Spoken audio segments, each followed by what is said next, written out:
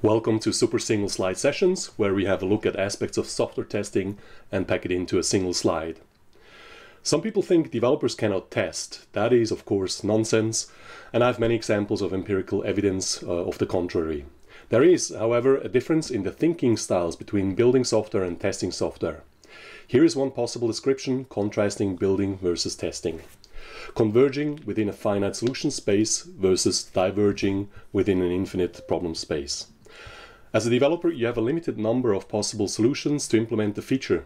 Within that limited field, your analysis and deep thinking make you rule out some of the possible solutions, and you finally arrive at the concrete implementation. Here is a simple graphic demonstration of that.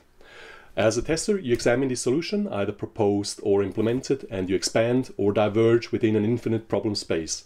The number of possible bugs is unlimited, and here you can see the activity of a tester.